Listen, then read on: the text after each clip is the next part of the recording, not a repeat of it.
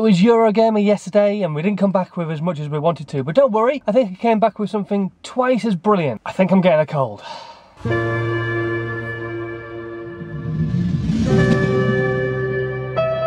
Morning! How the devil are you? Are you well? Excellent. I am absolutely shattered. I could just go to sleep right now. I've got to pop home because I made a mistake last night. I was doing some work last night at home for one of our clients and I sent myself the spreadsheet and it's come to work, but I can't open it. I don't know why. So I'm going to have to go home and resend it and I feel crap. I really do. I'm out of breath. I feel like I'm getting a cold. Oh man, if I've got a cold from my Eurogamer, I'm going to be so freaking annoyed. I've taken my echinacea, I'm going to take some zinc at lunchtime and try and kick this thing into touch before it even starts to settle. But right now, all I want to do is just sleep.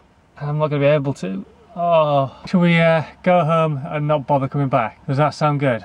Sounds bloody excellent to me. I've been asleep since I got in. I've not been to the gym today at all. I've got steadily and steadily worse throughout the day. I feel like my throat is closing up. Slowly but surely. As you do, I just had a rummage through the medicine basket and I found this. Some sort of fizzy vitamin-y drink thing. So I'm gonna drink that and hope it makes me feel better because in about 10 minutes, I need to be out. I'm meeting John. We've got a meeting tonight. Oh God, why do the meetings always fall on the wrong days? Stop fizzing, you're noisy. I don't know if I'm gonna even like this. This could be very disgusting.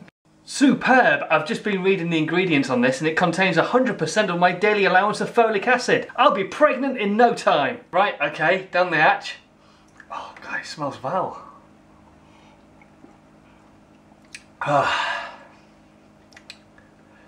It tastes like orange juice with medicine in it. That's all it can be described as.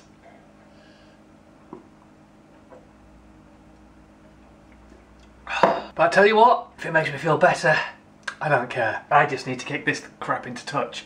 I need to be back training this weekend. I can't have a day off. Oh, colds suck ass. I really hope this place has got candlelight dinners and stuff like that because if it's you and me, it's got to be candlelit. There's 3 actually, so somebody could be a gooseberry. Excellent. 3's a crowd. Well, I didn't film anything at the meeting or with John a little bit earlier, but oh, that's been such a good meeting. So exciting. So many brilliant ideas coming out. I think got some very, very exciting times ahead of us. I'm home now anyway. I'm going to go and relax.